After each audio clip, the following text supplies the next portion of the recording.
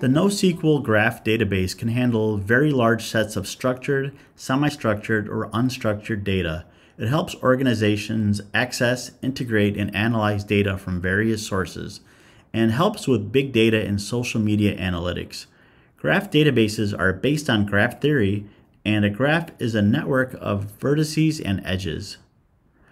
Graphs are usually shown as drawings with a vertex, which is a node, typically a point, circle, or rectangle, which is connected together, an edge or link, which is a connection or relationship line between two vertices, and a property, which is descriptive data about vertices and edges. Graphs are either directed or undirected. A directed graph is where edges have arrows with a starting and ending vertex, and an undirected graph, the edges are lines with no arrows showing the direction. The graph database model is not standardized like a relational database, so the logical structure and terminology varies between types of graph databases. The most popular type is called a property graph, where its logical structure is a direct graph. Graph databases, like other NoSQL databases, also have a flexible schema. You can add new vertices, edges, and properties at any time, and you can store property names along with their values so that you don't have different property names for vertices and edges with the same label.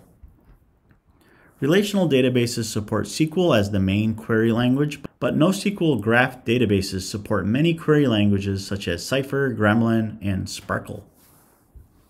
Graph databases have two main physical structures. There's native and layered. Graph databases with native graph storage are optimized for graphs and ensure that data is stored efficiently by writing nodes and relationships close to each other. These databases store data about nodes and relationships which may end up far apart in actual storage. A graph database layer is a graph model on an alternative database mode, such as implementing a property graph on top of a relational database. A layered structure is not optimized for a graph database. Popular graph databases include Neo4j, which is the most popular property graph database.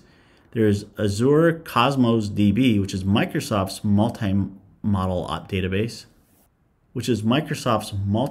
database, and GraphDB, which is a graph database and knowledge discovery tool compliant with RDF and Sparkle and available as a high availability cluster.